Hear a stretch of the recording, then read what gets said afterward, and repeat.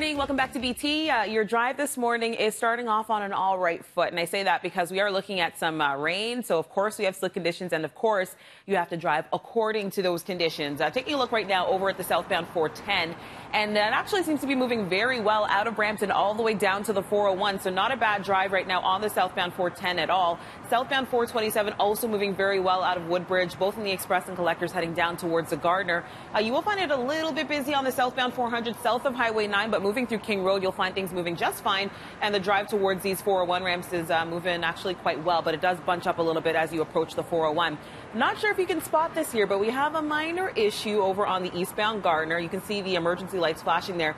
This is the eastbound Gardner approaching Park Lawn, or approaching the Lakeshore ramp to Park Lawn, where we do have the shoulder there blocked with a stalled vehicle, it looks like. Not adding to the delays, but eastbound Gardner is slow from Park Lawn to east of the Humber Bridge. A mortgage with CIBC comes with expert advice and up to $3,000 cash back to help settle into your new place. Conditions apply.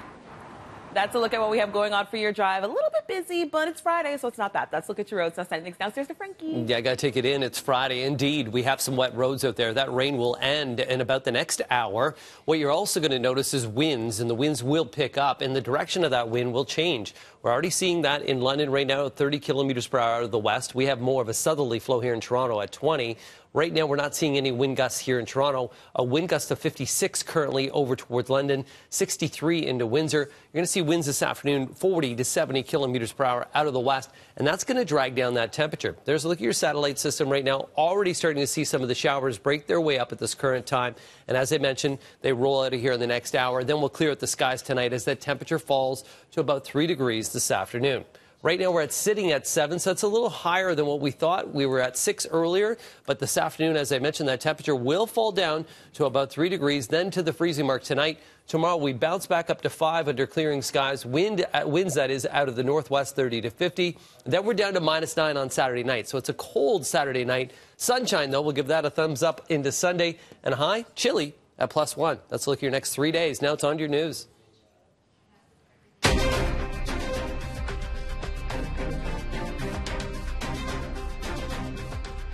All right, a lot to cover when it comes to COVID-19, but here is a big one, a big development. Parents will be scrambling to figure out a plan for their kids over the next 3 weeks after the provincial government announcing the closure of all publicly funded schools for the next 2 weeks after March break, all in response to the pandemic. And especially coming to the March break, if you choose to take your children with you, when you come back, you're going to be asked to keep the children out of public settings, in the home setting, in isolation, for the 14-day period, and not introduce them especially into the school system or into the daycare system there until you complete that 14-day period. Ontario's Chief Medical Officer of Health making that announcement along with the Education Minister. Now, the province finalizing a plan to ensure that learning continues while schools are closed until April the 5th. A lot more to discuss there. All right, so here's another angle to this story. And Thursday night, apparently grocery stores were the hot spot. Our Tammy Sutherland standing by live at one 24-hour grocery store. Tammy, is now the time to go, and what are people getting? Good morning. Good morning. Now is the time to go because there is zero lineup in there right now. But I did go inside, spoke to some of the staff off camera. They say that the lineup was something that they have never seen before as of last night. And it lasted actually right up until 2 a.m. And that's because it's a 24-hour store here at the Metro at Front and Church downtown. When you go inside, it is typical of what you've probably already seen out there when it comes to stock. No toilet paper. There were only 2 packages that were just put out on one of their store shelves early this morning, and I saw someone walk out with both of those packages already, so there's zero toilet paper in the store itself. Other things that are gone, things like rice, pasta sauce, a lot of meat and fruit, bananas completely gone as well. And that is as people continue to stock up with this fear that there may be some kind of mass quarantine, and they want to have all that they can at home and stocked. We've spoken to some people who have gone into the store today.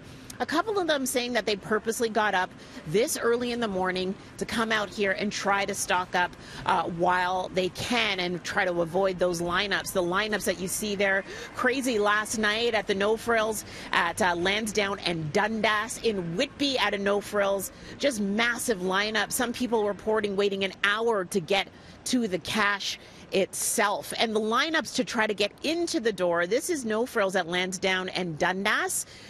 That is another lineup there that you have to wait. People with carts that are empty trying to just get into the grocery store. So you can expect a lot of that to possibly happen once again today. But of course, there is that sane, calm, cooler heads prevail. There is no need to panic. There is still food on the shelves. You can still come in and get what you need. It's just that these stores are, of course, working on overtime trying to restock those shelves. Mel, I'll show you some of what's inside there coming up a little bit later in the show. Okay, Tammy, you were the person that got the toilet paper, right? That was you? No, it wasn't me. I thought about it, but then I said, no, I'm not falling in that trap. No. Okay, Tammy, thank you. Talk to you shortly.